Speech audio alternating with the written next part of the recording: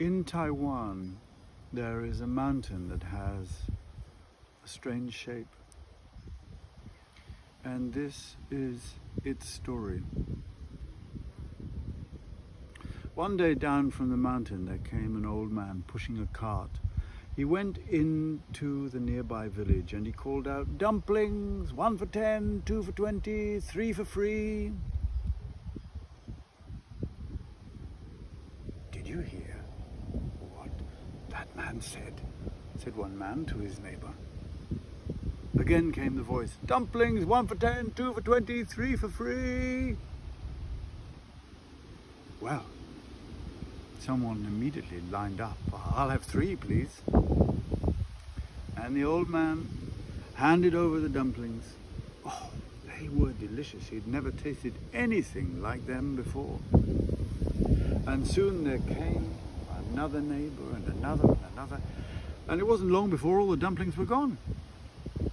The old man turned his cart and wheeled it back towards the mountain.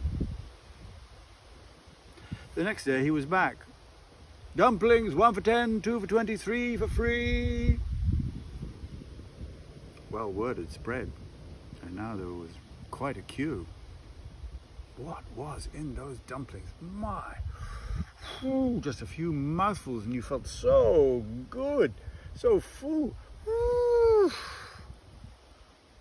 When all the dumplings were gone, the old man turned and went back to his mountain. And so it went, day after day. And it wasn't long before word had spread that people were coming from other villages. People were flocking to that little man and his dumplings, his little cart. And then one day, a woman stepped up and she said, I'll have 1 dumpling, please." And everyone laughed and said, "Why not have 3? After all, they're for free. If you have 1, you're going to have to pay for it." "I know," said the woman. "But you know, I've tasted these dumplings and 1 is plenty. And besides which, this old man comes every day and he gives his dumplings away to us and we give him nothing in return. Who is looking after him? Who has asked where he comes from?"